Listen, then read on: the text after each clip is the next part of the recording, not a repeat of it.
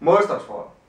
Målestoksforhold eller størrelsesforhold angiver, hvordan et afbildet ting, f.eks. et kort, en distance, en model, er i forhold til virkeligheden. Vi kan også sige, at målestoksforhold, det bruger man til at vise, hvordan en ting forholder sig til virkeligheden. Altså hvordan den hænger sammen med virkeligheden. Det kan fx være, at jeg gerne vil tegne et kort i målestoksforholdet 1:2000. Det betyder, at jeg gerne vil tegne 1 cm på mit kort. Det svarer til 2000 cm i virkeligheden. Når man skal løse opgaver med målestoksforhold, så plejer det at være 2 ting, man kan blive spurgt om. Man kan blive spurgt om noget med virkeligheden. Altså for eksempel, der er 3 cm på kortet. Du får et målestoksforhold. Hvor langt er der så i virkeligheden? Vi kan også blive spurgt noget om tegningen. For eksempel, du ved, der er 3 km til skole. Du vil gerne tegne et målestoksforhold i 1:2000. Hvordan skal det tegnes ind på din tegning? Det er ganske enkelt. For at gå fra virkelighed til tegning, der skal jeg dividere med mit målestoksforhold. Modsat, for at gå fra tegning til virkelighed, der skal jeg gange med mit målestoksforhold.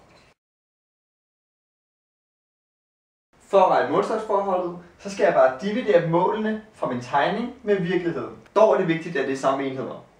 For eksempel kan man kun dividere centimeter med centimeter, eller meter med meter. Ellers så vil man få det forkerte mål. Lad os tage 3 hurtige opgaver, hvor vi går fra virkelighed til tegning, fra tegning til virkelighed, og hvor vi regner selve målestoksforholdet.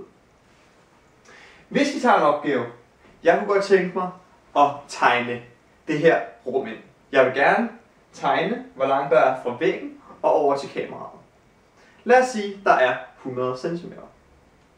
Jeg vil godt tænke mig at tegne mit kort i 1:10. Altså jeg vil tegne, at 10 cm i virkeligheden er 1 cm på kortet. Vi kan sige, at jeg vil gerne gøre kortet 10 gange mindre. Man kan også sige, at i forhold til min tegning, der er virkeligheden 10 gange større. Jeg ved, at jeg går fra virkelighed til tegning ved at dividere mit målestoksforhold. Jeg siger, at der er 100 cm. Så dividerer jeg med målestoksforholdet, som er 10.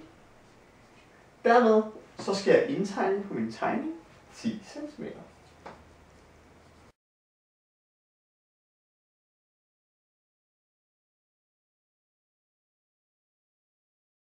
Et andet eksempel.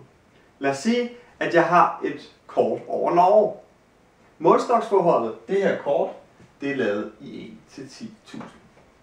Jeg ser, at fra punktet jeg står hen til næste vandpost, der er 10 cm. Og jeg kunne rigtig godt tænke mig at vide, jamen, hvor langt skal jeg gå, før at jeg når min vandpost. Så jeg vil gerne gå fra tegning, jeg står jo og kigger på tegningen, til at finde ud af, hvor langt er der så i virkeligheden. Jeg ser, at der er 10 cm, og jeg ved, at for at gå fra tegning til virkelighed, der skal jeg gange med mit målestoksforhold. Så jeg ganger med 10.000. Hvordan ganger jeg hurtigt med 10? Men jeg sætter bare et 0 bagpå. Så der kommer til at være 5 nuller. Dermed så ved jeg, at der er 100.000 cm. Længere distancer plejer jeg, at vi kan bruge centimeter. Vi plejer at bruge meter eller kilometer. Jamen der går 100 cm på en meter.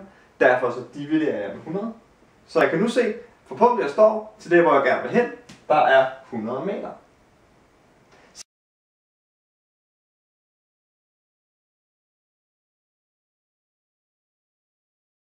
Sidste opgave, det er, hvordan regner jeg så målestoksforholdet ud? Lad os sige, at jeg har en tegning over denne tus. Den er 12 cm i virkeligheden, men på min lille model, min lille tegning, der er den kun 2 cm. For at regne målestoksforholdet, der skal jeg tage min tegning og dividere med virkeligheden. Tegningen, det går 2 cm. Den er 12 i virkeligheden. Man kan sige, at den er tegnet i 2:12. Målestoksforhold, det plejer vi altid at angive i 1 til et eller andet. For eksempel 1:1000, 1:200, 1:3 osv.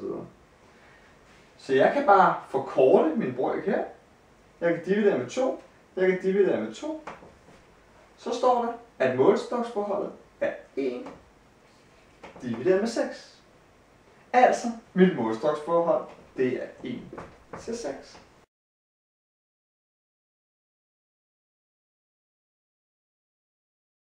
Vi kan også bruge vores logik. Jamen, hvis den er 12 cm i virkeligheden, den er kun tegnet som 2, så må den være 6 gange større, end hvad der er tegnet på tegningen. Anden vej, så kan vi også sige, at den er 12 cm i virkeligheden, den er kun tegnet som 2, jamen så er den blevet gjort 6 gange mindre. For at opsummere, jeg kan gå fra virkelighed til målestoksforhold ved at dividere med målestoksforhold. For at få tegning til virkelighed, der ganger jeg med målestoksforhold. Og for at udregne selve målestoksforholdet, så tager jeg mit mål på tegningen og dividerer med målet i virkeligheden. Her er det vanvittigt vigtigt, at vi bruger samme enhed. For eksempel centimeter, for eksempel millimeter, for eksempel decimeter.